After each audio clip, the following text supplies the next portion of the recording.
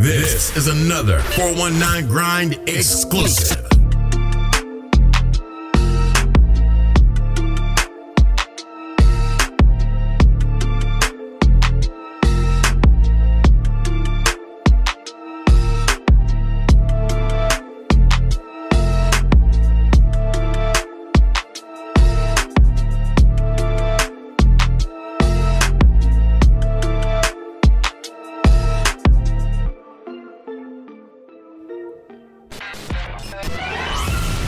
You're listening to the 419 Grind Podcast, Toledo's source for exclusive news in music, business, sports, and entertainment.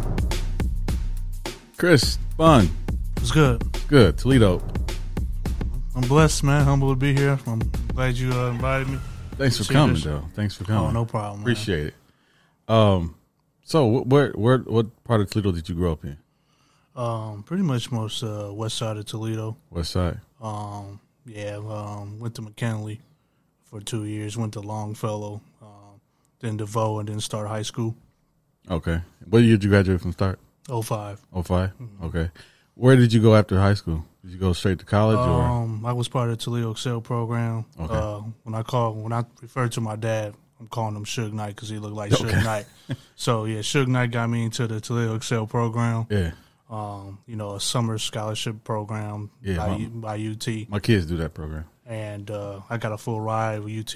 Just got to keep a certain GPA in summer school. And then I went to UT for a couple years.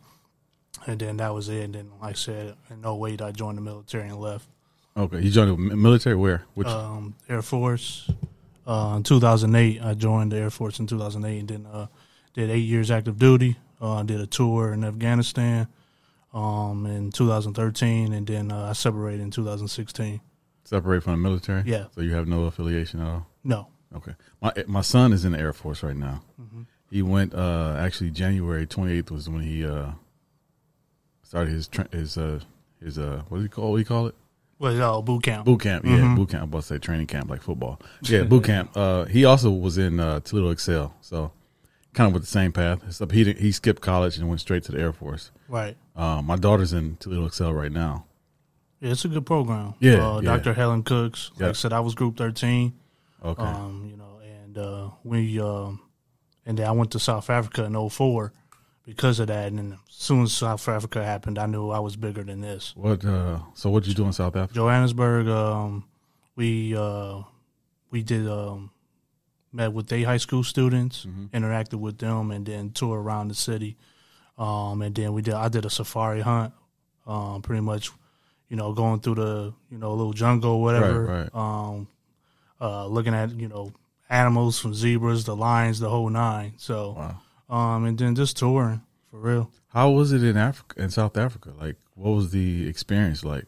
It was dope. It wasn't like what people have pictured on TV, just animals, and then people just, and they, with nothing knowing. Blowing cloths. Like what they put that picture of South Africa. It was a beautiful city. Yeah.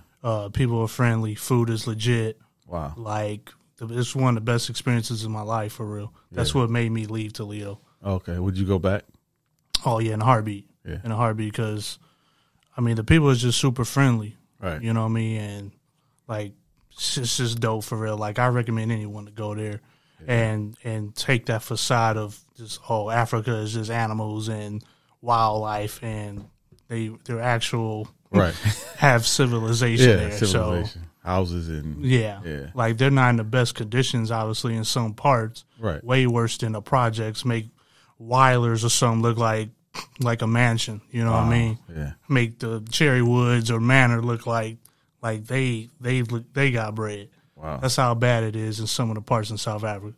Wow. So it was humbling. I'm glad I went at 17 years old. That's why I'm kind of ahead of the game mentally on certain aspects. Yeah. How long were you there? For 2 weeks. 2 weeks? Mm-hmm. Wow, okay. Yeah, that's an experience. Anywhere for 2 weeks is outside of home city or home state is an experience. Right. So, I can only imagine being in another country, a third world country, quote unquote, because, there's some good parts and there's some bad parts. And then people are scared to travel sometimes because what they see, and Right. You I mean, know? especially to Africa. Right. I know Akon, was it Akon that was talking about especially when the George Floyd thing happened, he was saying, you know, black people come to Africa. I know that's a big step. Somebody just say, okay, let's just jump and do it. But I mean, I understand what he's saying. Like, I mean, black people got to take the first step in getting your passport anyway. Yeah. People don't know how to get a passport. Some people don't know the documentation and all of that. But I've had my passport since 2004. Since 2004? And it expires every 10 years. Yeah. Re-up, you know, with your old passport. It's just that simple, you know, just go to the post office, ID. Right. And you good. Take your little picture. Yeah. And you got it. It's charged $170 at max. And that's it. So your experience in the Air Force, did that have a big impact on as far as traveling outside of Toledo or Ohio? Yeah. I mean, as far as the Air Force go, I only went to do 2 locations, really. I went to D.C., which I did my 4 years there. Okay. Washington, D.C., and then I did my other 4 years in California, in the Bay Area. Okay. And but my personal travel, it was all me. Yeah. I said I had some friends that was 10 years older than me. They showed me the ropes. We going to Dominican Republic. We going to. I just went to Colombia a couple of years ago. Right. I went to England, Ireland. These countries. I'm a big fan of traveling. Yeah. So it's about bonding. It's about taking people that you that's on your level. Right. So. Yeah. I mean, I love to travel too, but I've never been outside of North America. Yeah, which is crazy. My brother's been to Amsterdam, been to London, been to Italy, because he went to school in London for acting. So, when you travel, like you get way more love than you do in your own country. Right. How does that feel? What's that experience like? Well, I mean, it's just they're more friendly. Black is king in these countries. Like black is king because we just we kind of started civilization anyway, right? And those roots, so people are just more friendly than us. But I just talked to Suge about this other day, like the London actors that come over here, like Idris Elba, the guy from Get Out, the dude from Snowfall, and Star. Oh, he's from England. Yeah, really, I didn't know that. Yeah, okay, and the guy Franklin. Yeah.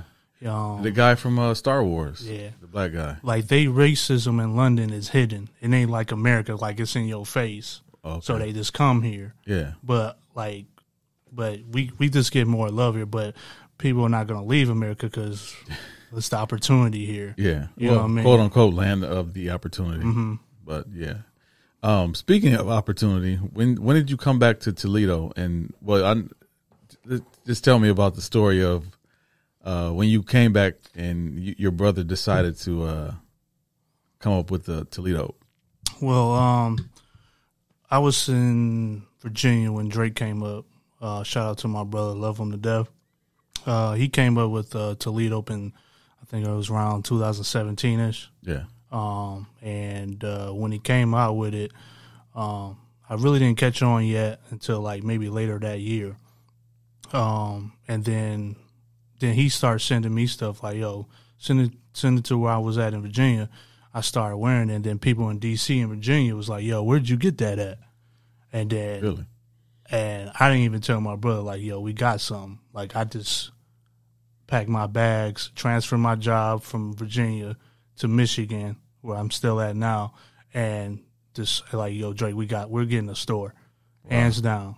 So I just started doing everything, trademark, finding a storefront, the whole nine, because I wanted to show black people that we can have our own store. You ain't got to go to that Franklin Park Mall no more. Right. You can go to Franklin Park Mall to get some shoes, but the shopping experience at the mall is terrible. No one wants to shop anymore like that. Yeah. So I just wanted to show black people we can have our own storefront.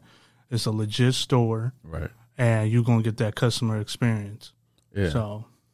Yeah, because I came in there, I think it was last year. I had these shoes, probably the shoes I have on now. Mm-hmm. I was like, I need a shirt. Right. I need a shirt to match these shoes. And he was like, I got something for you. Right. So, yeah, I mean, that's the kind of stuff that people appreciate, especially black people, because that's what we do. Right. We want to match everything, Right. And coordinate whatever. You're not going to find that at the mall. No, you're just not. Yeah. And especially with these different colorways of shoes, right? These Yeezys and the Air Maxes and all that. Like, my brother's going to make a tie-dye for you, or he's going to make our logo custom to that shoe. Yeah. You know what I mean? Like, you're not getting that nowhere else. Right. So now, what's the experience been like as far as like having a brand, not just a business, but a brand in Toledo? Mm-hmm. And how's the reception as far as Toledoans in each community, the black community and outside of the black community? I mean, the black community showed us a lot of love. It takes time. Like I said, I had high expectations because that's just the person I am. But right. I had to do a reality check. Like, people just not going to catch on. Like, people are still saying the brand name wrong, as like Toledo Dope. I hear that a lot. I'm like, well, wait a minute, man. Yeah, it's never been 2 words. Right. Yeah, well, that's our message. We want to say to people in Toledo are dope. There are some dope people, but they're just not getting that same. They're not getting that same clout. Right. It's overran. Toledo's overran with the negativity. It is. Especially with like the recent events, Swain Field. You can go all day. Right. But we've always been a negative type of city. I mean, I remember going to Scott Libby games. It was shooting there. Yeah. But you didn't vent. You didn't have social media to vent to that. Right. Oh, man, if it was social media back then. Right. Exactly. I mean, it would have been so many stories to tell. Exactly. Yeah. So, I mean, the experience has been great. Like I said, we had kind of start just trying to get some income by doing other people's shirts at the time, right. Like the Art Museum, the Mud Hen, the radio stations downtown with iHeartRadio, doing a collab with them. I think the other races is kind of they're starting to catch on. Like, okay, this is a brand, but I have to continue to. My job is to continue to show Drake's genius in the logo. Right. So we're not trying to be in a local box and this is just a local brand. Like I said, what I mentioned before, DC, Virginia, they seen our brand. It didn't matter if it said Toledo. Like, they just liked the brand. Yeah. They liked the logo. So I'm trying to reach past Toledo. Like, I don't think that way. Right. So I don't put Toledo in a box. Yeah. And I think that's something that a lot of local brands kind of veer off of or stay away from as far as like expanding, because they feel that it's named locally, right. So only local people are going to attach themselves to it or follow it. Right. My company is the 419 Grind. Mm-hmm. You think I want to stay local because it says the 419 Grind? Correct. No, that's just the root of it, where we started. Right. Of course, I want to expand it nationwide or whatever. That's why I started these different podcasts and different shows to get other people involved so we can expand. Exactly. So I understand, as far as like expanding beyond the borders of Toledo. Yeah, I mean, there's some talented people here, but like I said, our parents didn't teach us entrepreneurship. No one knows what entrepreneurship is. Right. And I'm not taught taxes. I'm not taught entrepreneurship in a TPS school.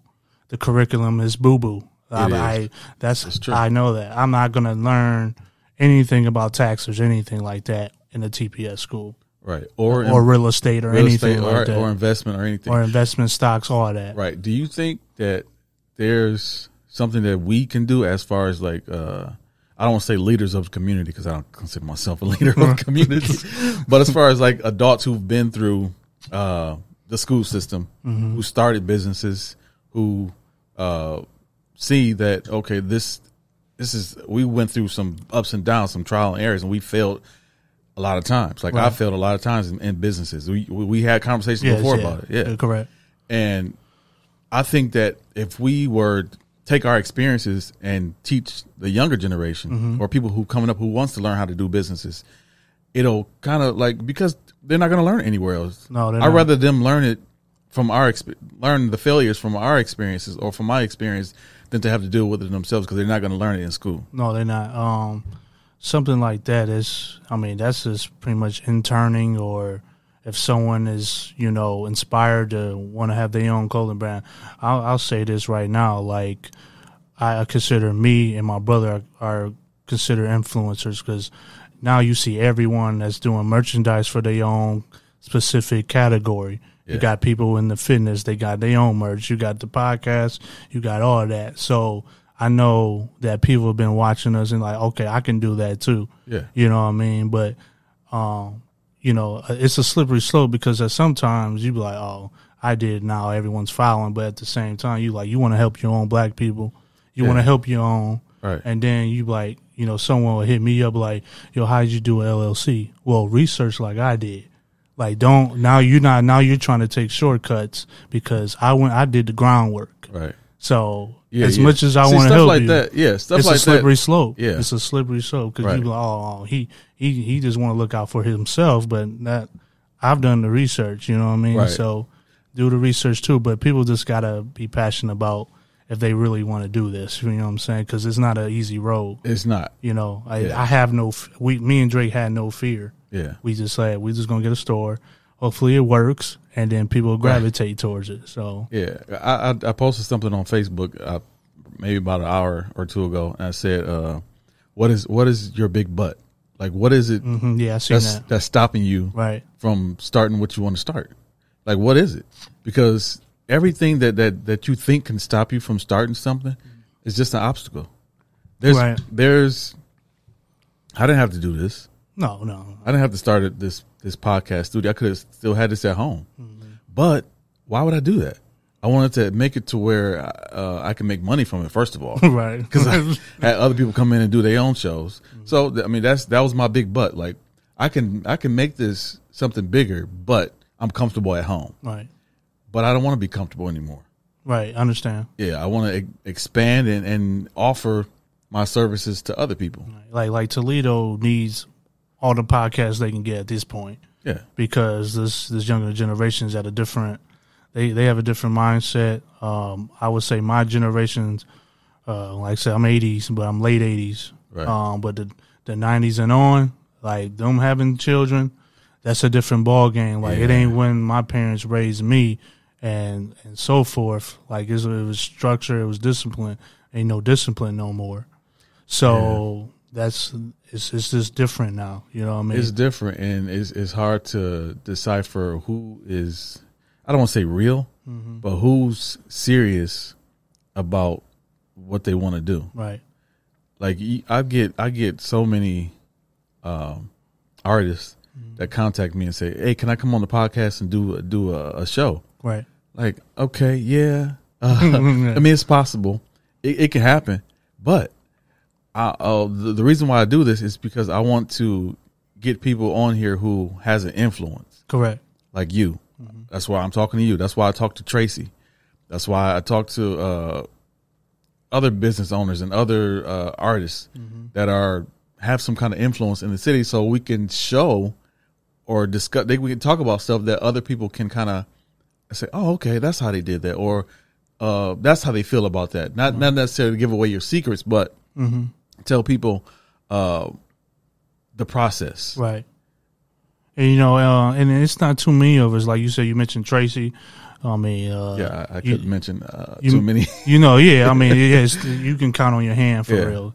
It's just not that many of us, and specifically my age group. Yeah, specifically, that's just the thing though. Like, it's just not too many of us, and shows like this, podcasts like this, will hopefully add more of us doing that. Right. Yeah. I mean, that's why I started this thing, was to not become an influence, but kind of show people that you can do whatever you want to do, as long as you do it the right way, as long as you do it and do it with some kind of urgency, right? To where you can get to where you want to get, as long as you take the right steps. And once you do that, there's going to be other people that see what you're doing and say, okay, I'm not going to give you a handout, but here's a tip. Right. That's why I ask people, like, how did where did you start? Where did what school did you go to? What part of the city did you grow up in? How did you start your business? Because that kind of that'll have somebody that's listening to say, okay, I grew up in that part of the city. I want to start that kind of business. He grew up on the south side or the west side of Toledo and went to start. I did too, and I want to start my own YouTube channel or whatever. Right. So it is kind of like we are influence to the younger generation, or even somebody older who didn't know that they could start something. Yeah, I mean, entrepreneurship is no age group. Like I said, if people are hip to the McDonald's story, Ray Kroc was 53 years old, Right. and he took the McDonald's name and made it to a realty group and stole the McDonald's name from the two brothers. Right. And he was 53 years old. There's no age limit on entrepreneurship. Like I said, I'm in my early 30s. Like, if it's never too late to start your own brand, like, or your, entrepreneurship and what you do. But people from the hoods need to hear this because, like I said, I'm not a popular person in Toledo. Don't want to be. Right. That's just not my flow. But people from the north, from the south, these real hoods, they need to hear this stuff because then they wouldn't do what they do. But that's a slippery slope too. Well, I think when you're talking about, especially north side, east Toledo, deep south Toledo, like, right, you know what I'm talking about. Right, exactly. They are groomed in that environment. Mm-hmm. So they grow up in that environment. They see their uncles or parents or auntie or whatever doing whatever they do. Right. And they follow that pattern. Right, because black people don't have a lot of choices, but you still have a choice. You do have a choice. You still can be Natasha Howard. You can still be Bunny. But that's just in sports. Ohio and Toledo, we synonymous with sports. You're going to be found in Toledo. Right. But when it comes to fashion or entertainment or being an artist, a rapper, you have to move. Yeah, you do. You got to move. You're not, a lot of people don't know that Katie Holmes is from Toledo. Right. But she left. Yeah. You know what I mean? Like, my brother left. He's an actor. He was in the Wu-Tang movie. He was in Snowfall. He was in SWAT on CBS with Shamar Moore. Okay. He moved out of Toledo because he couldn't stay here and be an actor. No, you can't. That's what I'm saying. Yeah. You can't. Right. Exactly. I'm agreeing. Okay. But as far and musicians too, like, yeah, there's Tub who moved from Toledo to L.A. Right. Julius Darrington went out to L.A. and he worked with R. Kelly and other and Jeremiah and other artists. So I think it's kind of a like you said, a slippery slope when you're talking about artists in Toledo making it, right? Because you can make it as far as Toledo famous, but as far as being in Toledo and being a artist, a true artist, and making it, you gotta leave. You gotta get out of here. Any kind of artist, yeah. That's music, that's acting, that's and don't a producer, and don't come back. I mean, Life Jennings didn't come back. No, you know what I'm saying, right? Yeah, people forgot about Life Jennings, right? Yeah, he's from Toledo. Yeah, exactly. You know what I'm saying? So yeah, you can make it just in this and those fields though. You just have to leave. But I think that's the thing about Toledo though. I think we can make it here, being here.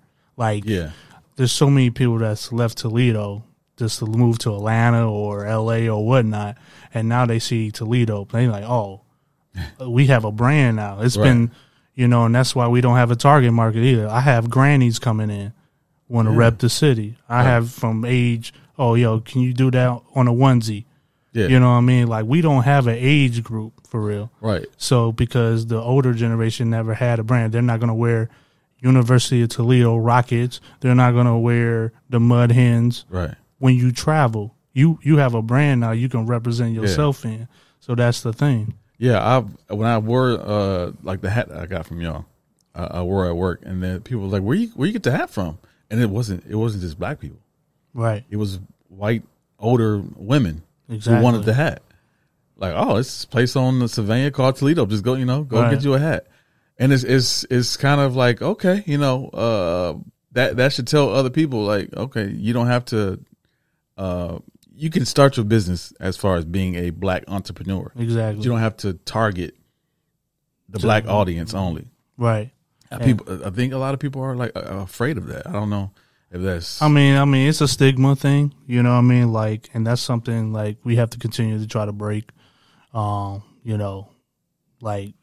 a white person come in the store, they need, we don't. I put the store on Savannah on purpose, right? Yeah. Because there's only two streets that can go to the mall, Monroe and Savannah. Yeah. And Savannah, closer to Secor, is more safer than somewhere else. Yeah. So they need to feel comfortable too, in a way like, okay, I can come in here and ain't nothing gonna happen. You know what I mean? Right. Because we don't make it easier for ourselves. We just don't. That's true. And that's always been the problem. Like we're they created the problem, and then we're doing the work. Yeah. Like we're doing the Swain Fields. Okay. Yeah. Now I'm not about to be around Swain. I'm not about to be around. Yeah. Like, he's a black entrepreneur, but he ain't doing that Swain Field. He ain't doing that hill, you know what I mean? So yeah.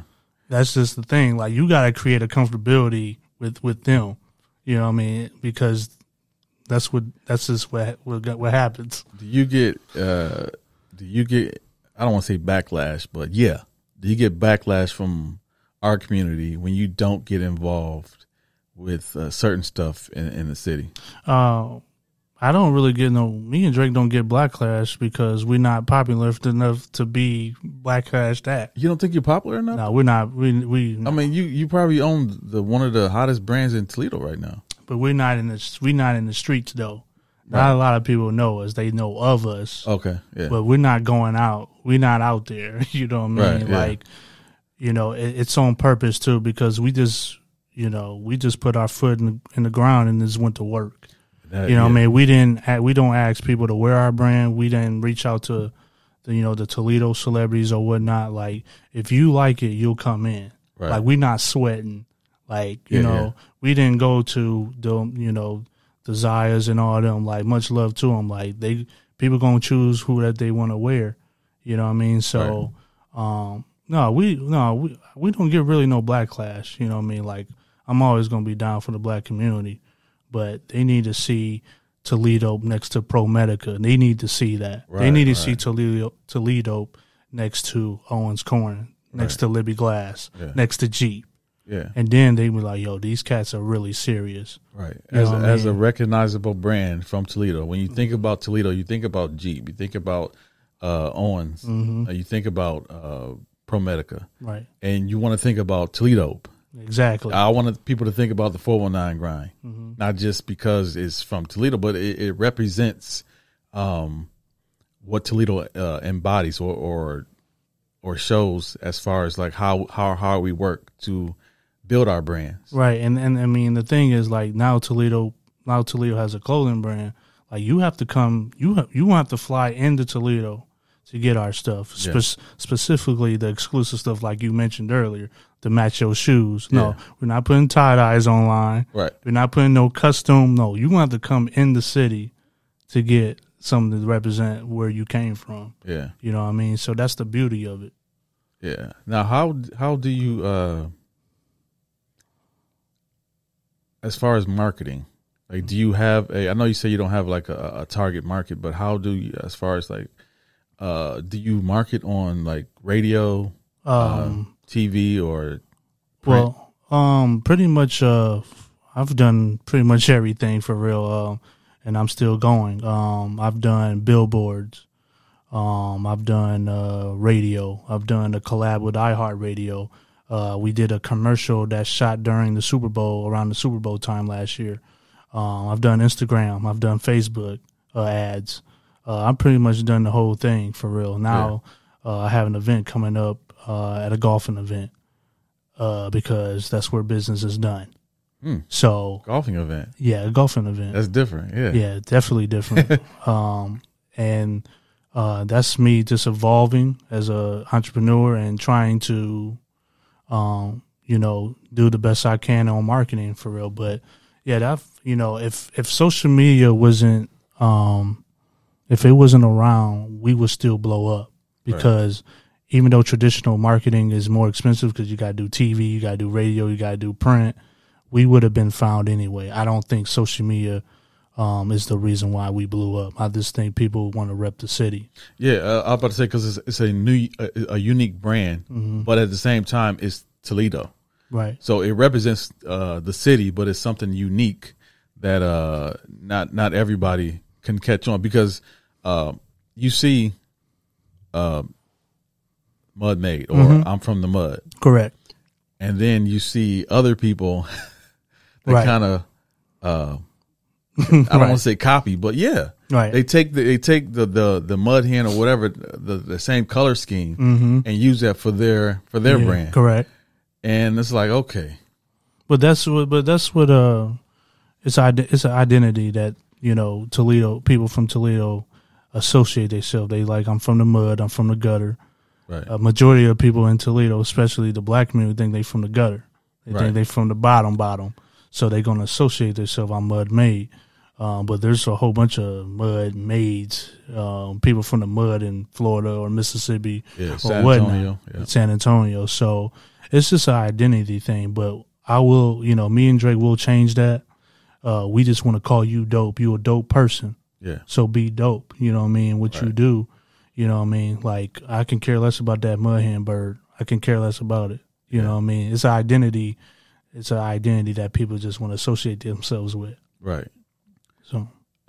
Yeah. I mean, I've been asked before, why don't I have anything to do with Toledo in my logo as far as like the mud hens duck? Like, why I don't? That's not what I want to do. Like the identity of the 419 grind is just that's it. Right. I mean, do you want to identify yourself as part of the baseball team? No, I wouldn't. You don't play baseball anyway. Right. None of you people play baseball. Right. So, but like, are you going to associate yourself with the Walleye? Did you associate yourself with Toledo Storm? Right. No, you didn't. Yeah. But that's what I'm saying. That's not enough. It's not like Atlanta or LA. You can do the Hawks, you can do the Falcons. Yeah. Like, you got to create your own identity. Yeah. Like, a brand is not a logo. A brand is a gut feeling that you get when you buy something. Right. I tell people all the time. They ask me because I design logos and stuff. Right. Okay. They said, can you design me a brand? Like, nah. That's not how it works. Nah. Now, there's a brand identity package, which includes your logo, your business cards, your letterhead, your marketing sheets, whatever, your flyers. Right. That's branding. That's how you do branding. Exactly. It creates a presence around your business. That's what branding is. Right. Most people don't understand that. No. Can you kind of talk about the branding idea behind Toledo? I mean, pretty much the branding part is like when a customer comes into the store, that person is the brand. Okay. White, black, whatever race, because they want to represent. If you view that person as how you view it. If you view, that's Bunny coming in, Bunny coming in the store, that's a boxer. My perception of him is what the brand represent. Okay. It could be an average Joe. A customer is pretty much your brand for real. So anytime people travel, go to Miami, go wherever, that's the brand because families are traveling to represent the city. That's what branding is. Yeah. Obviously, what you said with the letterheads and all that, like you got to put your logo on everything. Yeah. You gotta do sponsorships, and that's what I'm doing Monday.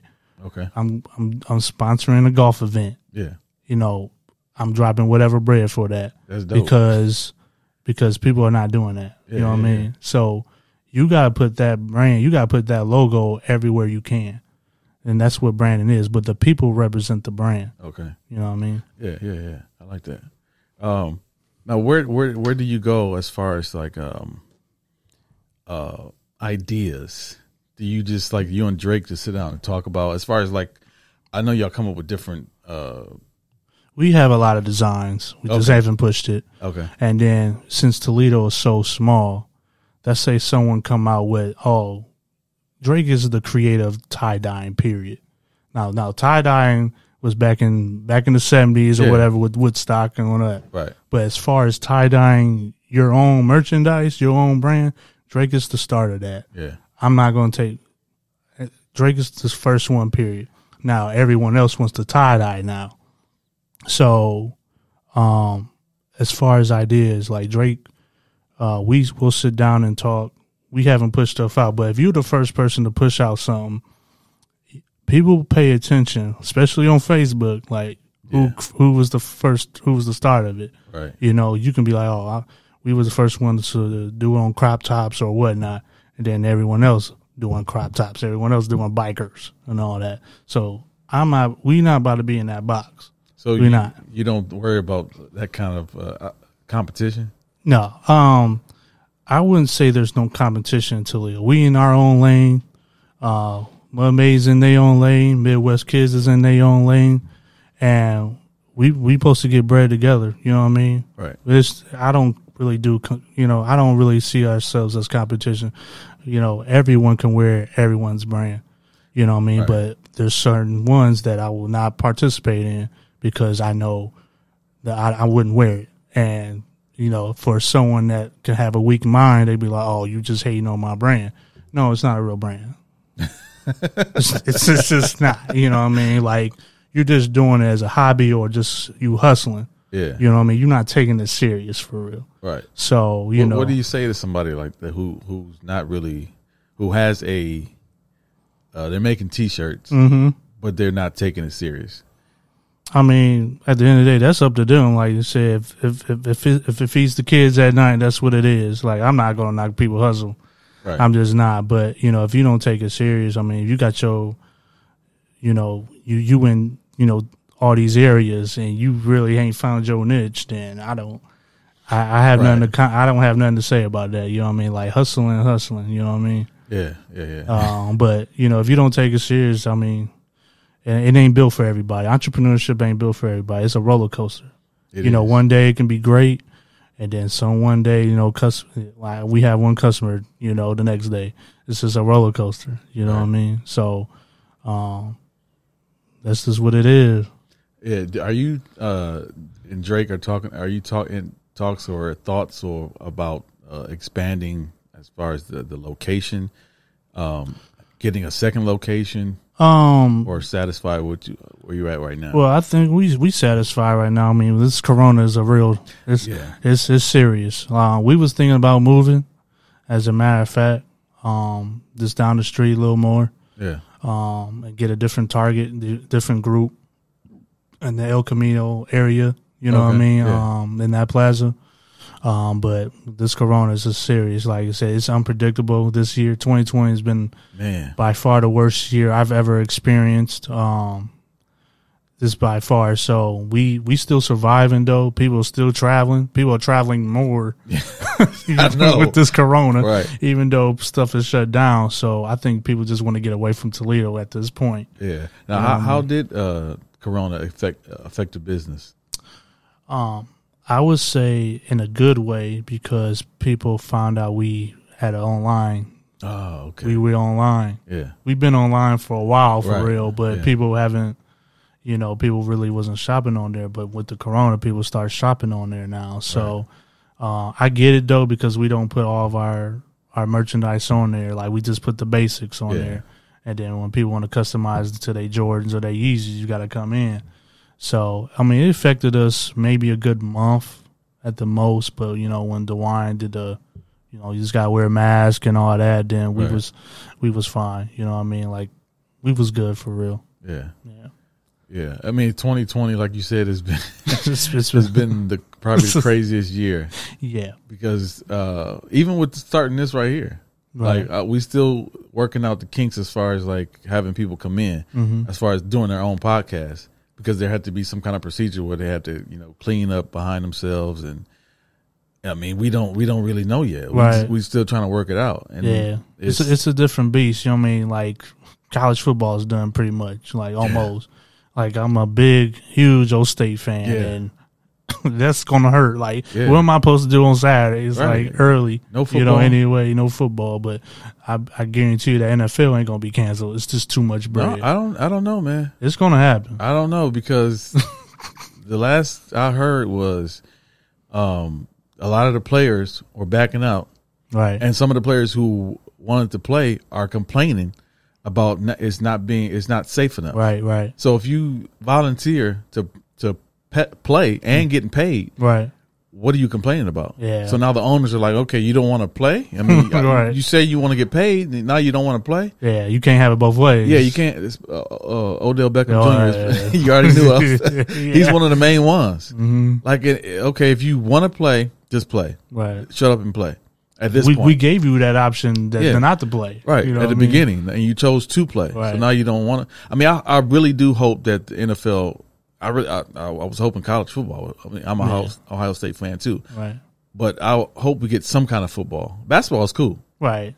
It's not the same. It's not the same. Like I watched maybe the opening night of the Lakers versus Clippers, and then I haven't watched no game since. You know what I mean? It's just different. You know what I mean? Like I'm gonna tune into the playoffs. Yeah, it's just like these games right now. It's like I know like people. I know you a huge basketball fan. Yeah, I'm a huge basketball fan too, but it's just different. You know it's different, but I think there's no such thing as home court advantage. No, like the Lakers got the number 1 seed. Like, yeah, well, what's the point? Yeah, because you're gonna be at home. Everybody gonna be in the same spot anyway. You're not traveling to LA. I didn't even think about that. No, you're not traveling to LA. So where's the home court advantage at? Right. What's the seeds don't even matter right now. No, it don't. It's college. Yeah, it's college basketball to a point. Yeah, you know what I mean. Like I don't know how they doing the playoff format. I don't know if they doing it the same way. Well, I think they still doing 1 versus 8 and so forth. Oh, okay. Yeah. In the 5-game series or 7-game series. Yeah. Okay. Yeah, it's just. I mean, it feels. I just like it because it's basketball. Right. It feels a lot different. It feels like I'm watching a video game or something, but it just feels different. I was hoping that football. I'm a baseball fan too, so baseball is back, but they're having some problems, of course. Yeah, because they didn't do what the NBA did. Yeah, they can't. Like the NFL, like all these other sports. I mean, other than hockey, like you gotta create a bubble. Yeah, NFL got to rent out of state. They need to move everyone out of the state or something. They need to rent out like a Rhode Island or a Vermont or something and do a bubble there because NFL is just way too bigger than the NBA. They got what? You got to have players on the team. Yeah, you got the coaches, you got the assistant coaches, you got the team, you got the staff, trainers, all that. So NFL needs to rent out of state. Yeah, and make a bubble of that. They need about I don't know how many football fields they need, but they need. It's too unpredictable with the NFL. Yeah, and then to play football with no audience. No, can't happen. What are you doing? You doing signal calls? The quarterback doing signal calls? What they saying is the stadium is big enough to where they can social distance within the stadium. Which you can have a third of the audience or 25% of the audience. Yeah, I mean this is the worst year too. I'm a huge Steelers fan. Are you? I'm a Cowboys fan. And that's the thing. Like, it's the Steelers and Cowboys. That was supposed to be the first Hall of Fame game. Yeah. Like, this is Steelers and Cowboys city. Period. Yeah. And there's no other fan teams base. don't even matter. Yeah, they don't. So they played the Hall of Fame game, and they supposed to play at Dallas this Week year. 7, Like, that's hurtful. It is very hurtful. I'm flying to Dallas. I've never been to Jerry's World. I haven't. Never. Either. I've been to Heinz Field. All right. But never been to Jerry's World. That was my plan this year. Was to go. Like, I seen the schedule. I'm like, I know we playing them this year because it's every 4 years. Yep. This is the year, but this 2020 has ruined a lot. Man, I was planning on going to a Hall of Fame game, right, and going to Dallas. Exactly. Now with I just still hope that it can happen. Dallas can happen, right, this year. But the Steelers and Cowboys is a Super Bowl for real. No matter when they play, it's a Super Bowl. Yeah. Because my brother's a Steelers fan, so it's been like that. Forever. My whole life. Yeah. So it's tough. It's tough for real. It is. I mean, 2020 is a tough year, period. And then we got the election coming up, right? And Biden just chose Kamala. Oh, he did. I was at work all day. Yeah, Biden just chose Kamala Harris to be the vice president. Candidate. That could be a good thing. So, but like I said, it's unpredictable. The choices are Biden and Trump, which is right. Okay. Take your pick. Yeah, take a pick. But him having Kamala Harris is probably a big bonus. Yeah. Especially to the black community. Right. And you kind of appreciate it. You kind of think, okay, he just doing this to get the black vote, but exactly he gonna get the black vote. Yeah, I mean, because Trump and black people don't get along like that. So that's just the thing. Right. I never really tried to get into politics before this year. Right. Like the only reason why, I mean, I've always voted, but as far as like having discussions about politics, like at work, it's very uncomfortable. Yeah, I don't do it. It's very uncomfortable because even with the post, like you've seen with the George Floyd, like hey, and then you got your white people commenting, and then you like what, unfriendly, blocking me, you know what I mean? Like it's created this real division between us because of that, and like I said, even me, like I'm gonna mention this on every podcast I am I'm on by Tariq Nasheed, Hidden Colors. And people are not hip to Hidden Colors. It's a 5-part documentary that you get on Amazon, and I watched all 5. And when you watch them, your water's boiling. You ready to call out every white person you know, literally. And like I said, I still do IT for the government, so I called out I sent out a mass email to all my white colleagues, like, you want to check up on me during the coronavirus, but you didn't check up on me when there's George Floyd and these events, you know what I mean? So some came out and apologized, others stay silent. So, you know what I mean? Like, did I care about losing my job that day? Absolutely not. I didn't care. Like, because my water was boiling. Yeah. Because watching these, it's deep. It's super deep. Like, I recommend anyone that want to learn their history on how we lost it in the first place to rent these or buy them on Amazon. I would buy them, but you need a DVD player. A lot of people don't have a DVD player. Yeah, I still got my Blu-ray at home. I mean, if you got a PlayStation, you got a DVD player. Yeah, right. Yeah. I would get these Hidden Colors. Like, I watched them.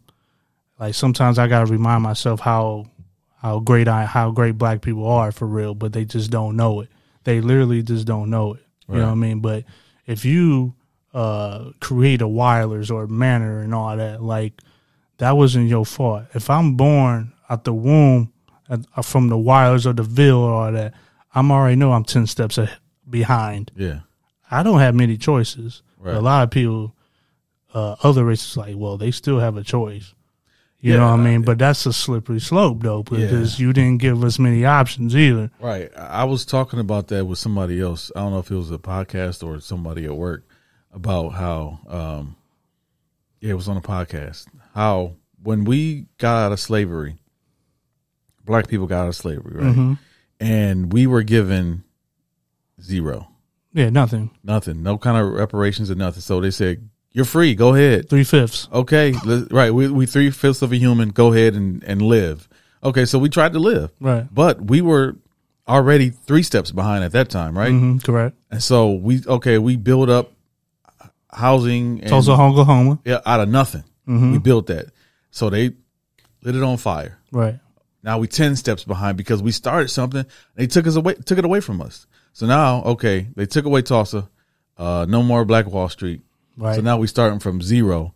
Okay, you can buy houses, but you can only buy houses within this line right here. Yeah, exactly. Redlining. Right, redlining, yeah. So now you 10 steps behind, and you have another 20 steps before you can get to the 10 steps. Right. So, and now they say, okay, those people are bad and they're poor and it's their fault. Mm-hmm. You have the same opportunities we have. Right. But you're not doing anything with it. No, it's not that they're not doing anything with the opportunities. Is that we are so, I can't say they, because we are so used to having nothing and being beat down and shot down, right, that we conform to it. Mm-hmm. So that's what we do. But we see it every day and we conform to it. Now, there's exceptions to the rule. Right. Always exceptions to the rule. There's LeBron James, who came out of nothing. There's us, who came from, I won't say a bad family, but we were not very well off coming up. But we worked ourselves up to where we are today. Right. And then there's some people who, in the same circumstance, who are in the same situation that they were in 30, 40 years ago. Yeah. I think we talked about this the other day with Suge and my Drake's friend. And black people suffer from PTSD. Yeah. If you want to think about it. Black kids, white kids don't suffer anything compared to what black kids suffer. Right. I'm talking about what they see on the street, none of that. So that can be damaging. That's damaging long term. Right. It's damaging. So and when you do that, that's what Swainfield happens. Yeah. Because they don't know no better, you know what I mean? Right. That's why every generation gets worse. Yeah. So if my parents if I'm smoking weed with my son, with my daughter, what do you think that son and daughter gonna be? You know what I mean? And then, the events that's happened, like, people always say, oh, man, Toledo, you got to do better. I hate hearing that. What do you mean you got to do better? Like, don't say it. If you want to make a suggestion, like, I need to see some action. Right. Like, everyone goes on Facebook saying, we need to do better, Toledo. Yeah. I don't want to hear that. I don't. What should be said or what should be done? It shouldn't, done. Nothing, I don't think anything should be said. Right. Because that's all people do is talk. Like that's why people talk. When all this stuff was going on, I didn't post anything about it on Facebook at all. Yeah, I don't post either. No. I'm not a social media person. I'm not taking a picture of my food. I'm not taking a picture of me working out. I'm not taking a picture of me, oh man, I did 50 jumping jacks today. Or I'm checked in at the airport. I don't care. Yeah. Like you said, but that's the thing. Like when I see, that's just the era we live in.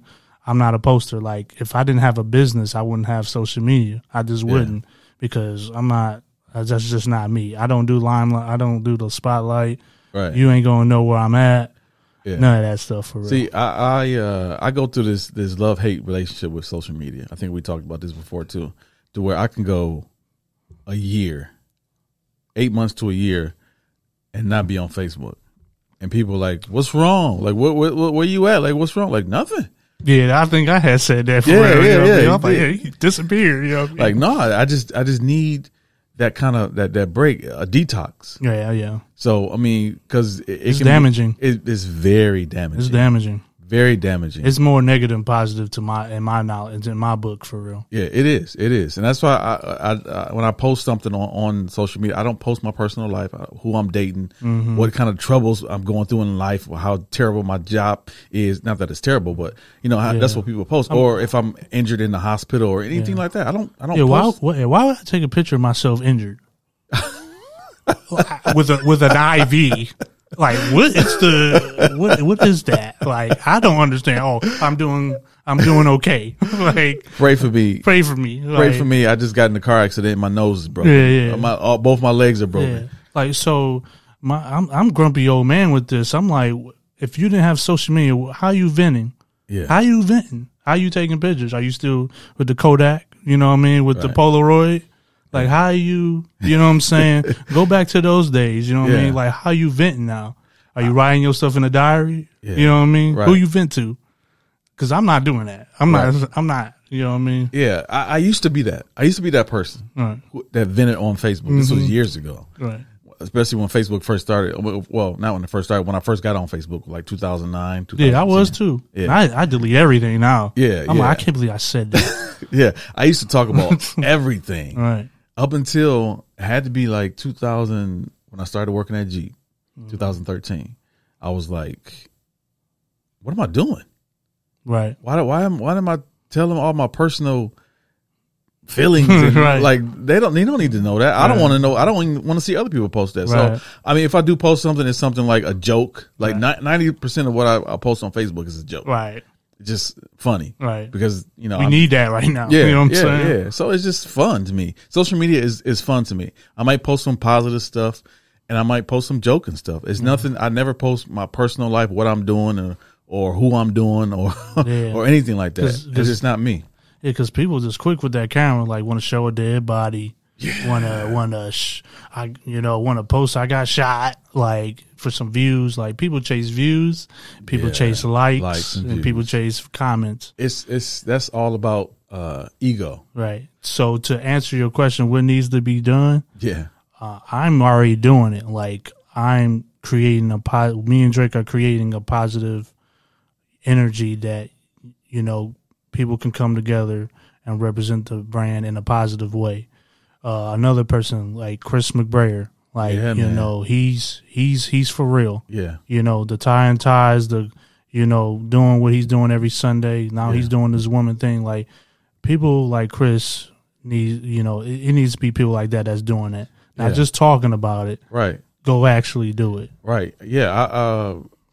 I commend him like so much for what he's doing. Like you don't see that on a regular basis. A black man who takes the time. He got his own kids. Right.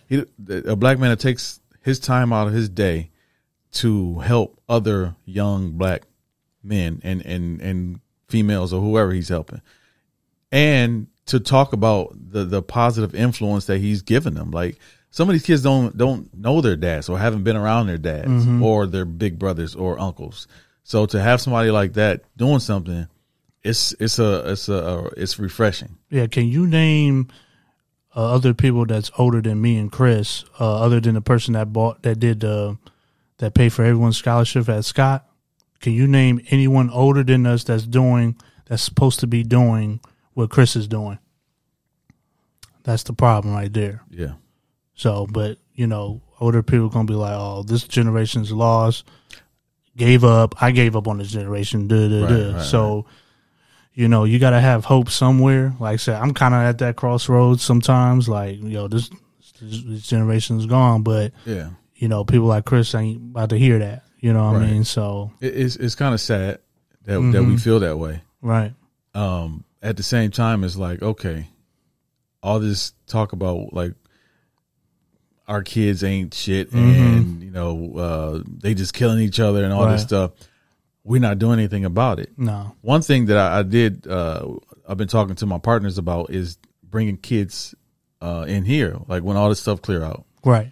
As far as like showing them different types of media. Like Victor, my partner, is a motivational speaker. Mm-hmm. So he deals with,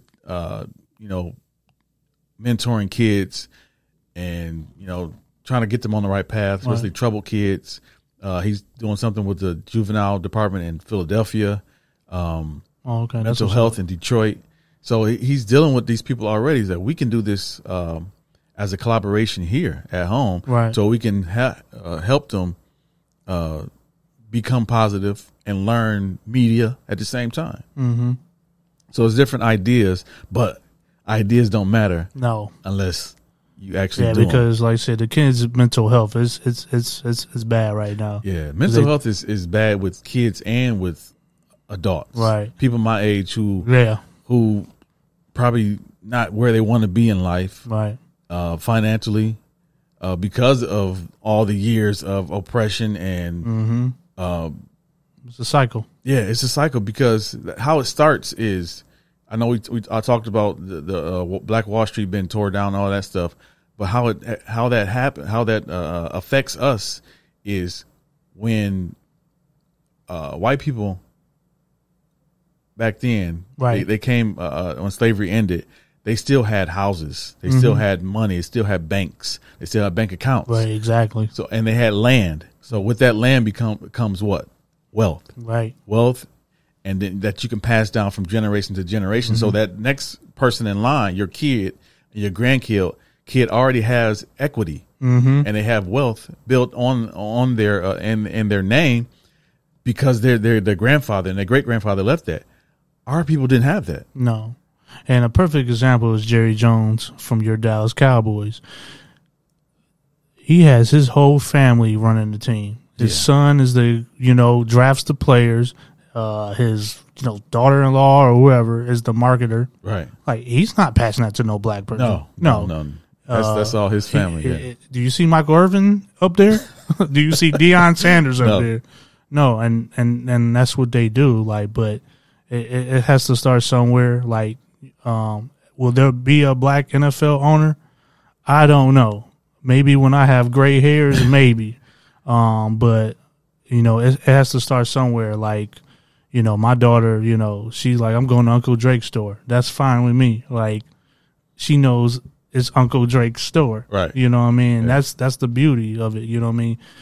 You got to start somewhere, you know what I mean? And transfer that to our kids, you know what I mean? Right. Instead of seeing what they see, on a daily basis. Yeah. I think we, probably, I can't say that. I can't put the pressure on us as entrepreneurs and business owners, but setting ourselves as an example, not just to our kids, but to other black men who aspire to be business owners. Right. Not that we have to go and teach them, but just by you and Drake being business owners at the young age that you are and being successful can trigger somebody else who's thinking, okay, I don't have to be a drug dealer because that's quick money. Yeah. They make their quick money and then they're not out because most likely they're going to keep doing it over and over again. Yeah. But they make that quick money and they say, okay, I can just do this. But to see somebody,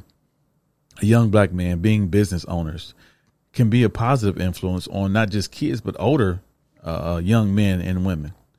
I just wish that there's somehow that they can attach themselves to that and start businesses. Yeah. And it's just hard to. It's tough though because when you take the black man out the family, it's a wrap.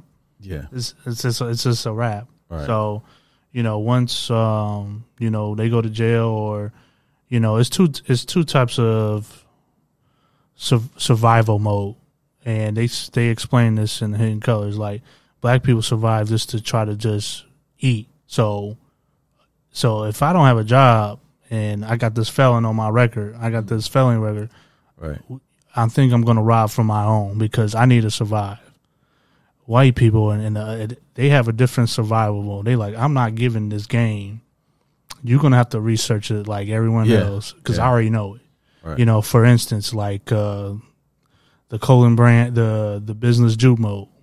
I use them as a perfect example because that should have showed black businesses that they come after us. You know what I mean? Like when we trademarked Toledo, I trademarked Toledo for a reason. And then these guys from Juke Mode, that they make all the local shirts out here. Yeah. They want to do Toledope, What? Yeah. They did that? Yeah, they did that. Wow. And he got a whole bunch, the whole Facebook community came after him. Wow. Like people was coming at him, were coming at Juke Mode, like, you need to take that shirt down now. And then, people was going there like, we can't have nothing. We never can't have nothing because they always right. Copy and make it their own form. Yeah. But that should have showed black people like, we strong. Like, we don't have to be in competition with each other. Like, they the ones you want to be equal with. You know what I mean? Yeah. So, yeah, Juke Mode, they try to make a shirt called Toledo. I can't believe that. That's crazy. And then the business owner was blowing up my phone like, yo, can you tell these? I'm like, nah, you messed up. What? You messed up. John Amato? Yeah. He called you? Yeah, he called me.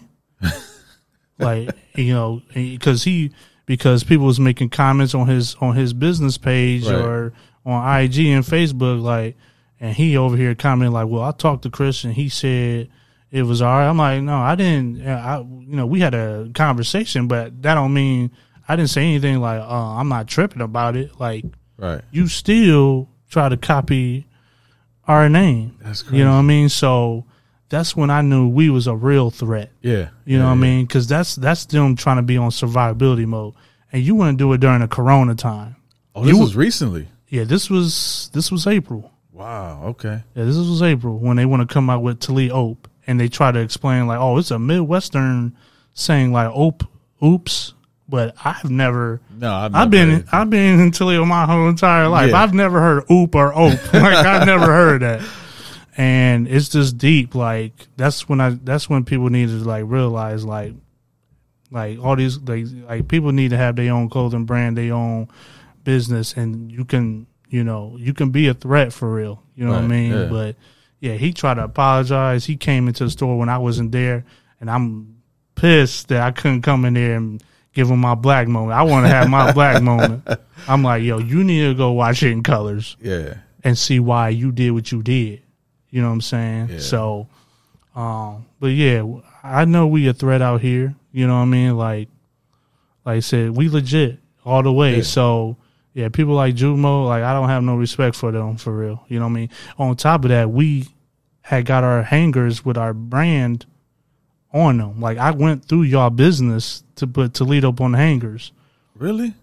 And you still had the audacity to try to come after us during the Corona time because you decided to get a second storefront. You know what I mean?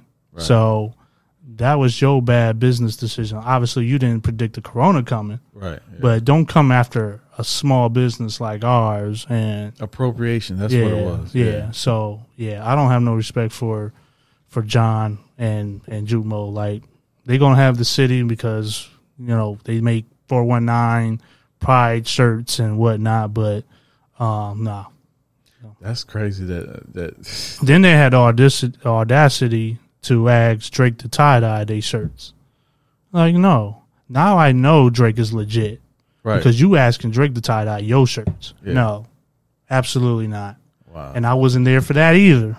I'm like, man, Drake, you need to call me when this food come in so I Right, can yeah. go off. You know what I mean? But Drake is so laid back. Me and Drake are so laid back. We just mellow. Yeah, like, yeah. you know what I mean? But I was going to go off because I care. yeah, You know, Drake be like, man, I don't get into that. You know what I'm saying? But that's why me and Drake are so different. Like, Drake just want to make the stuff. He want to be different. And then I'm coming with my business and then, like, my business aspect. And then, you know, I care. Like, you know what I'm saying? I think it's good that how that dynamic works between you two, especially the fact that he started the actual logo. He put the logo together, and you saw a bigger opportunity than what he kind of imagined, right? Right. And it was tough because I love Virginia and D.C. Yeah, Black people are eating. They eating. I mean, Atlanta is eating with black people there, but D.C., I'm like an average Joe there with the IT field. Like, there's people that's getting real bread in D.C. with the government jobs. I got an uncle who works in Pentagon down there. Man, I miss D.C. Oh, he retired from there. Yeah, like, I sacrificed my happiness for real. Like, you know, but I was like, yo, as much as, you know, Toledo's always going to be my home, but I'm like, I'm going to be one of those that stay away from ever. That was always me. Like, I have no reason to come back. Yeah. I have my IT job in Virginia. I'm good. You know what I mean? But when Drake presented that logo, I'm like, we got a game changer here. You know what I mean? So, but yeah, DC, they getting bread there. You know what I mean? So, I just want to create that realm here. You know, me and Drake want to create that realm, and like I said, I had got things moving before he even thought about that because I didn't want Drake being another person doing this mobile, selling out the trunk, selling out the house. No, black people need to see we can have our own storefront, period. Legit, yeah. And, like, my only job is to make sure everyone sees Drake's creative genius at the end of the day with this tie-dyeing, with custom making for shoes and whatnot. You know what I mean? So, and then people having a pride about themselves representing the city of Toledo. You know, as much as the negativity is here, there is some bright spots. There is some dope people. There is some talented people here. Yeah. We just don't get the recognition because we're so small. So, but it can happen. I think that it probably could happen more if we supported each other, Right. like we should, especially being as black business owners or black as being adults. Period. Mm-hmm. Sometimes we look at somebody and say, why is he doing that, or who does he think he is? Right. Because he's got this brand, he's got this these shirts that he's making, or he's doing this, he's got his own, he's a singer. Like, who does he think he is? Right. That's the mentality of Toledo. Well, yeah, it's a self-hate thing. There's probably a million. I don't even want to say Toledo because it could be. Oh, it's else. everywhere. Yeah. Oh, it's everywhere. Yeah. It's everywhere. Trust me. Right. Like, Toledo ain't just the bad apple here. Right. There's plenty of cities that do that self-hate thing. Yeah. And they explain that in Hidden Colors as well, why we do self-hate. Like, say for instance, like, I was just talking to somebody today, like, someone wants to open up something, and your closest family member, your closest friends are not going to support that because they be like, oh, why is he doing that? Like you just said. Yeah. Now they just want to see if how long you're gonna last. That's all they're gonna see. Yeah. So, for instance, we on year 3, right? Right. It seems like we've been in a decade for real.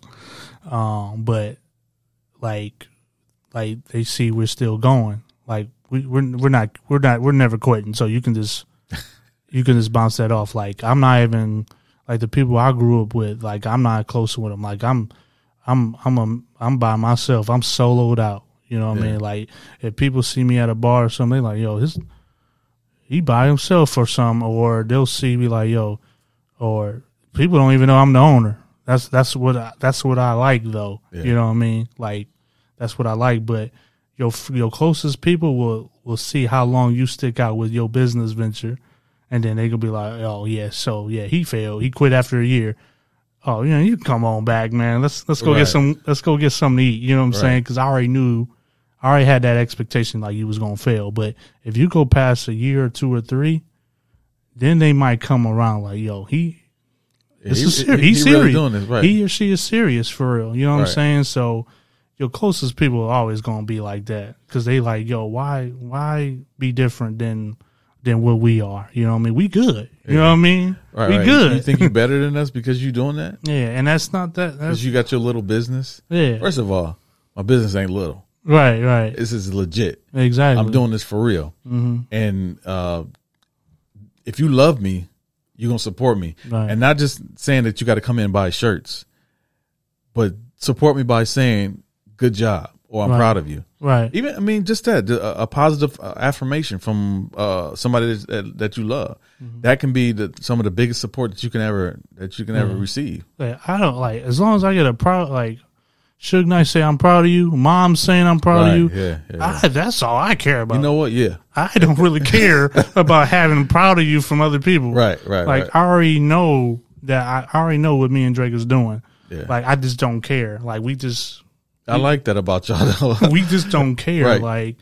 Like it's just certain stuff we just nonchalant about for real. Like you gonna support. If not, then oh well. Yeah. You know what I mean? Like, we don't chase people.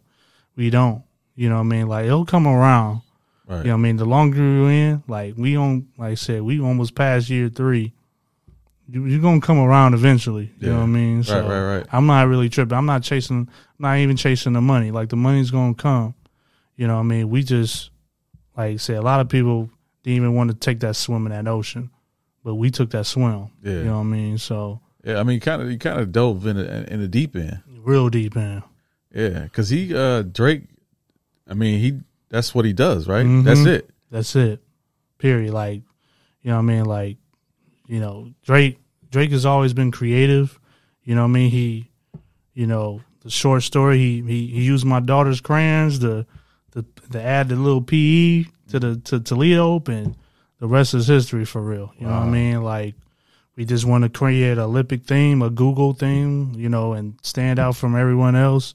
And that's just what it is. You know what I mean? But that made it so recognizable when you put the Olympic torch on there. Exactly. And the rings, the Google rings. Right. I was like, oh, because somebody said, what is that, like an Olympic exactly. shirt? No, it's Toledo. Right. So that kind of made people, like, it draws people to it. And then, like, when customers come in, like, yo, we need something to wear at the airport. That's great for me. If you don't want to wear it in Miami or wherever, DC, whatever, Cali, like, you just want to wear it at the airport. You want to flex on Detroit. Right. You know what I'm saying? I'm great with that. You know what I'm saying? Because, you know, Detroit has always been considered whatever, Big Brother or whatever, whatnot. But, you know, they got their brands, Detroit versus everybody, and all that. But, nah, like, people from Toledo are very prideful. Like, you got to earn our respect. You know what I mean? Because we do, you know what I mean? We blue collar. Yeah. You know, we blue collar. Like, 95% of people is at Chevrolet, at Jeep, at these factories. Like, you know, we put in work. Right. Now, I want to represent it.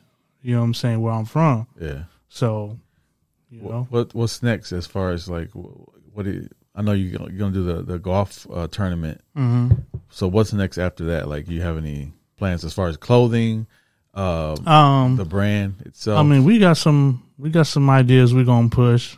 I can't really speak much on it. Okay.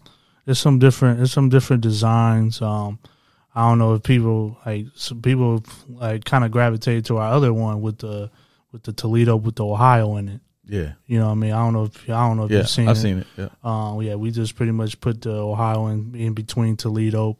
You know, that's kind of like our third, fourth design for real.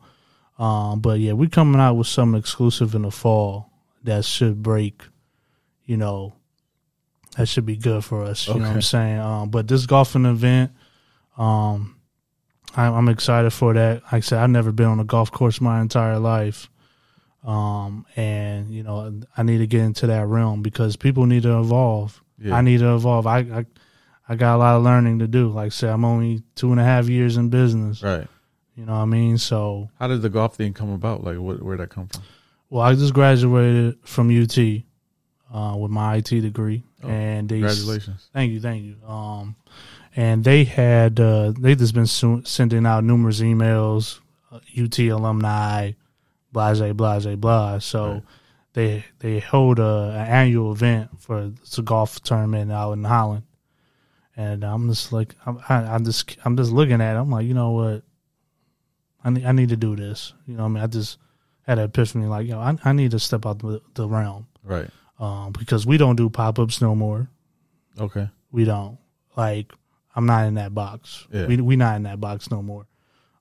So I was like, let me step outside my comfort zone because I need to learn how to talk to white people. Right. I just do. Yeah. I've never been in a. That could be a scary sight for black people. Like, you the only black person in that room, and you got 10 older white people, and they already got their judgments. Yeah. So why not put myself in that box? Why not put myself in that room and show them, like, yo, I'm not just no average person. I'm not no average black person. Right. For real. Because I consider myself, I'm at the 1% of 1%. Like, there's 1% of the people that join the military. There's only 1% that joins. Okay. And then you have another 1% that I do IT for the government. There's not a lot of people doing IT for the government. Right. So I'm already kind of putting myself in those top percents that I need to be in. So, but I'm excited for Monday. Like I said, hopefully it go well, but I need to continue to improve how to, network, not with just my own people, with just with white people for real. So, like I said, the iHeartRadio thing that happened Halloween last year, that was good, even though it was a horrible weather that day. But hopefully iHeartRadio got a good first impression on us. Yeah. Because we did the iHeartRadio with our logo. So we had, you know what I mean? Yeah. So you got to continue to build those first impressions with them, with white people for real. And then they'll be like, okay, he's serious. You know what I mean? So. Yeah. I know a lot of people are probably thinking, okay, you don't need white people to legitimize your business. Mm-hmm. But if you want to expand and become not just a brand within your neighborhood, that's what you got to do. You need white people. Yeah, you do. You need white people. Yeah, even with what I'm doing here. Like, I don't want to just interview us. Right. That's why I had Eric Chase from 105.5 on here. Mm-hmm. I'm reaching out to other people so we can partnership in some areas.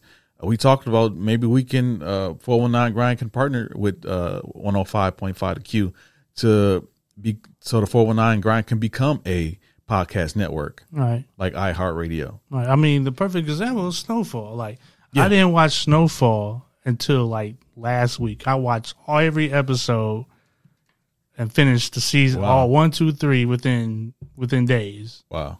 Because I was just that addicted to it. But Franklin needed a white person. He needed Teddy from the CIA. Yeah.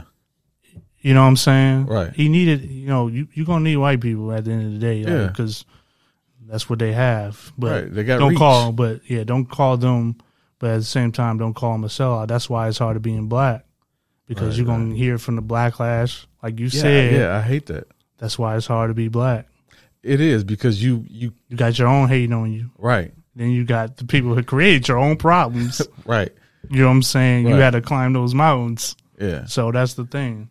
That's why it's being a black man or being a black woman is always going to be it's tough. Yeah. It's tough because you're gonna get it from both sides.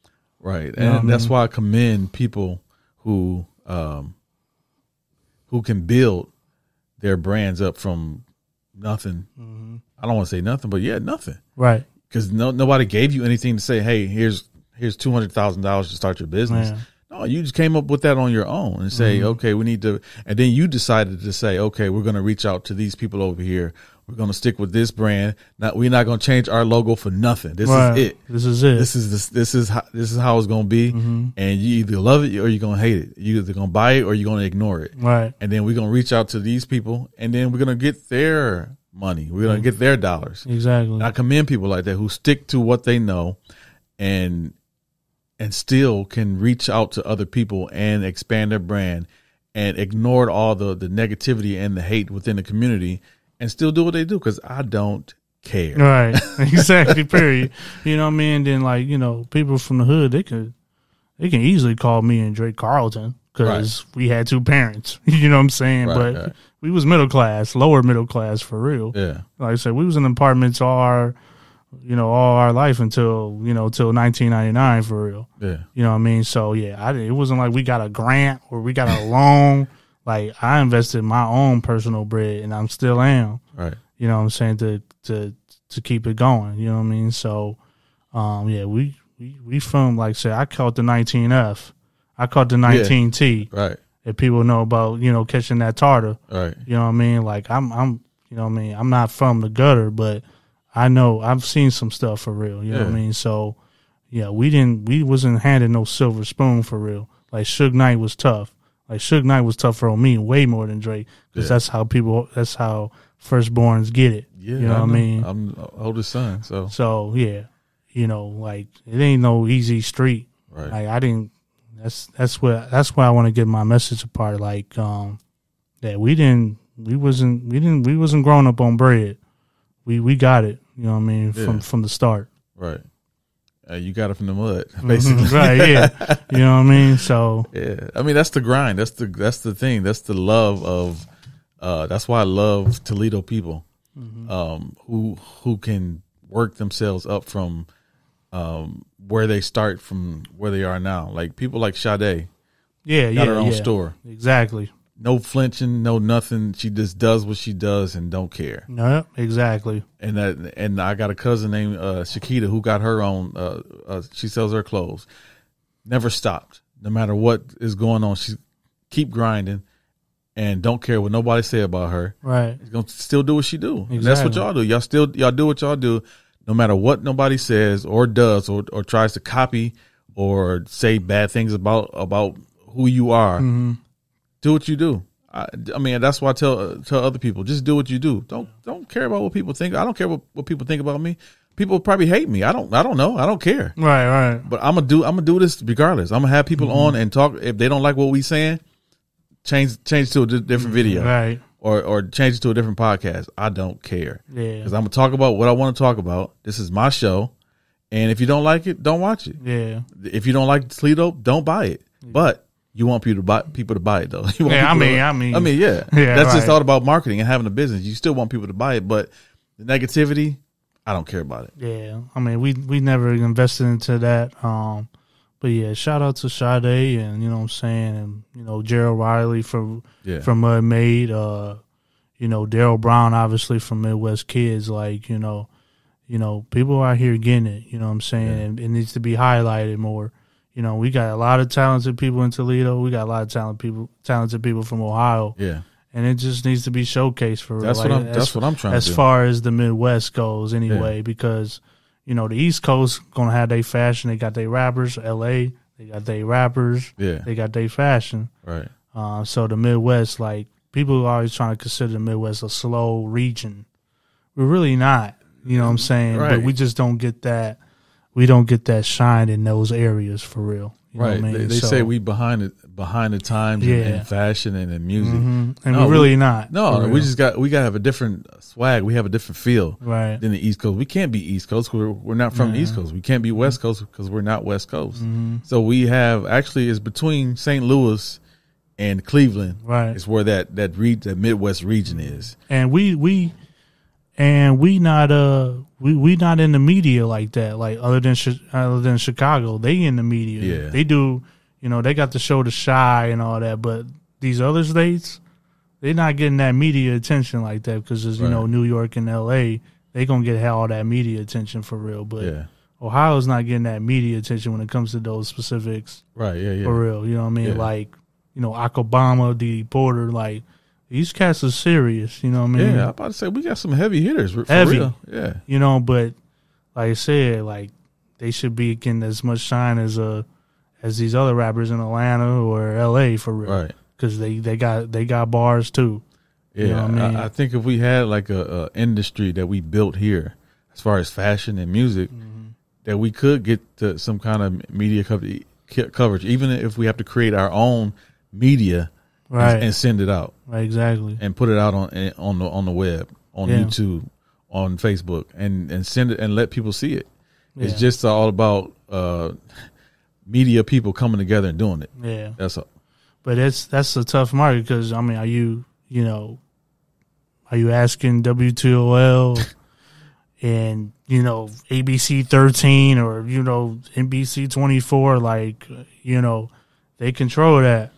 Right. They control that. Yeah. You know what I mean? So, or I can create a documentary called the Toledo brand. Right. And talk to and follow Toledo around the city, and Mud Made and Sade, and talk about how you build your brands and how you go about your daily routines. I mean, it could be something simple as that. Yeah, I mean, like I said, this is the perfect podcast, the 419 Grind. Yeah, it's perfect, because that's what all of us is doing for real. Right, grinding. Because we have a different grind than anybody else in the world, for real. Easy. A different grind. We have a different type of grind. When you take somebody like Gerald Riley, who came up with Mud Made, and it's almost nationwide now. Right. That's called the 419 grind. That's the definition of the 419 grind. Exactly. When you take Toledo, who just came together, this guy drawing on a piece of paper with a crayon, and created a statewide brand that can be seen across the nation. That's the 419 grind. That's what it's about. That's the definition. Yeah, it's. I like the fact that we can adopt each other as far as, like, I'm Toledo, right? Because I'm from Toledo, and I think what I do is dope. Right, so, exactly. That's the whole point. You know what I'm saying? So, like I said, our name is catchy, but it's not Toledo dope. It's just Toledo. You know what I'm saying? So, like I said, we got dope people. They just need to be highlighted more at the end of the day. And like I said, that just takes time, for real. Like I said, a lot of people, there's a lot of people that still don't know about us, for real. Yeah, that's crazy. And and I just know that recently because I'm like, yo, this is your first time in here, right? And he or she be like, yeah, it is my first time in here. How you know? I'm like, I can just tell. Right. You know what I'm saying? Like, because people be like, yeah, I've been seeing it everywhere. That's the thing.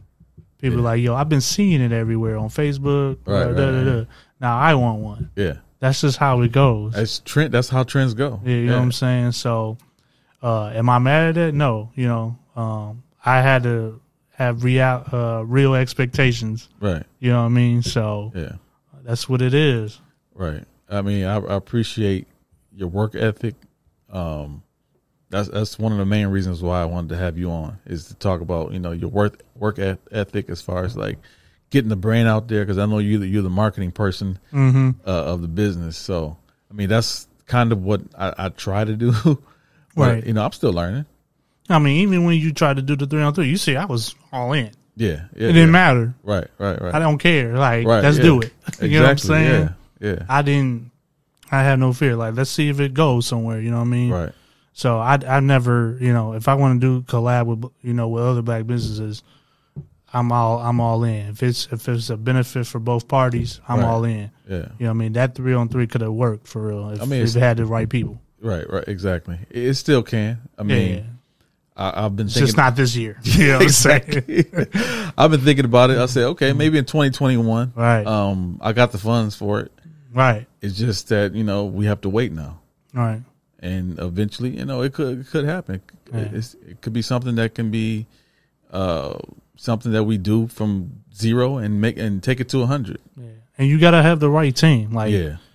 Me and Drake don't have a team. Right. It's me and Drake. Right. And my boy from Virginia that did our website.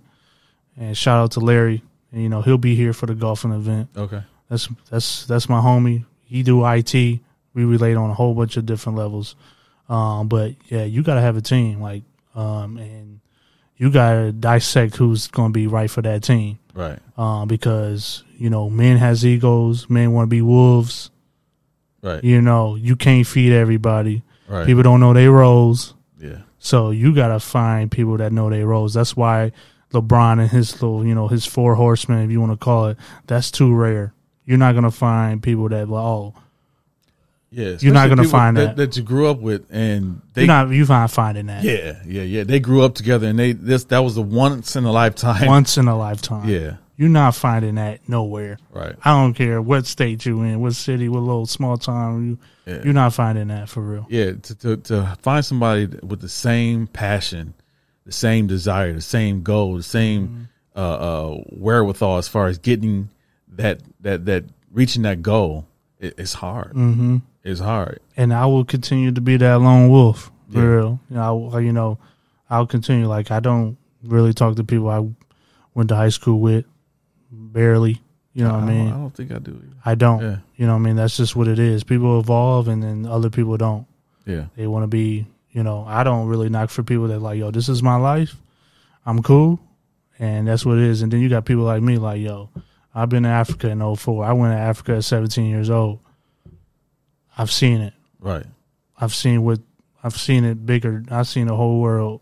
So I'm not going to knock people who don't want to travel. I'm not going to knock those people. Right. People got their simple lives, and then I got my life. Right. You know what I'm saying? Yeah. So it's cut from a different cloth for people. Yeah. I mean, people ask me like, why do you keep trying to do stuff? why you still trying to do stuff? Like, that's just what's in me. Yeah. Like, I can't help it. Right. Like I can't just sit down and say, or I can't just go to work and then go home and sit down and do what? Read a book? Okay, I can read a book, but I can't just do that. That's not how I'm made. Right. I'm always pursuing something to become better. I don't think it's just because I want to be a better version of myself, but to leave some kind of legacy for my kids. Right. That's my ultimate goal. Yeah. Right. And you hit it spot on. Like, I didn't know. Like I said, I've been gone a decade from Toledo. Like, I don't know. I didn't really research what clothing brands was out of here. I just did it. Yeah. You know what I'm saying? Like, no, we just gonna do it. You know what I mean? Right. I don't talk. I'm just gonna do it. You know what I mean? So I commend you for doing this podcast. Like I said, we don't know each other very well, but you like we here with this trying to do stuff for this city. You know what I mean? So like I said, people don't have that mindset at my age, but people don't have your mind that mindset at your age. Yeah. So you gotta have those two. You gotta continue to find those people, and that's tough here. Yeah. Only person that I end up finding with the same mindset is Victor Coleman Jr. Mm-hmm. I don't know if you know him or not. No, I just added him today. Oh, okay, yeah, that's my business partner, him and Leah. So we kind of had a conversation that turned into this. I was already doing a podcast at home, so we had the conversation. Like, I was thinking, like, maybe one day I'll move it into a studio. He was like, "Why not now?" Yeah. Why not now? Why not? I mean, what am I waiting for?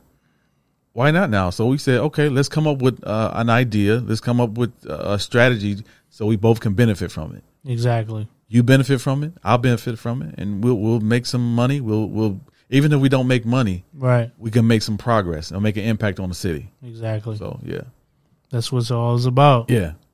I mean, I'm just trying to, of course, become a better version of me, and to help other people become better at what they do. So either that's having people on like you, who can be an inspiration to other people, or they can learn from what we talk about. Yeah, I mean, like I said, there's no age limit on inspiring people. Yeah, you know what I mean. But people need to tune in. They need to tune in to these podcasts for real. But I appreciate. Like I said, they really do, because with this corona going on, like, what else are you tuning into other than watching the news all day? Yeah, which is negative from the jump. Yeah, and you want to Facebook Live some shots. You know what I'm saying? You want to. Speaking of live, we are going to start doing live shows on Facebook Live. That's what's up with the DJ. So Scott Smooth, me and Scott Smooth already talked about it, doing some live shows on the 419 grind, just to do something different. Yeah, a party that somebody can go to without having to go to a party. That's what it's about, because them house parties ain't hot. It ain't 90s. Yeah. It ain't like, that's them days over. Yeah, people getting sick and stuff. Or getting hurt. Yeah, getting hurt. Yeah. So, but I appreciate you coming on the podcast. Oh, the pleasure, man. Like I said, I mean, when you hit me on the messenger, I'm like, yeah, I'm there. Hey, I'm there. Yeah. You know what I'm saying? Like I don't like this is what it's about for real. Yeah. It's about support. Exactly. Yeah. I don't care how big, how small you are. Like, right. Like one day you could be like, yo, I was on there. Right. Yeah. That's what it's about for real. Yeah. I was in that store. I was in that person's store. I was in that girl's store. Yeah. And now she's blown up. Now he blown up. You know, that's what it's all about. Yeah. So next time, have your brother come on so we can, and I'll have Victor here so we can do like a whole session. Oh yeah, let's get it in. Yeah. You know what I mean? All right. We'll talk soon. All right, there it is. All right.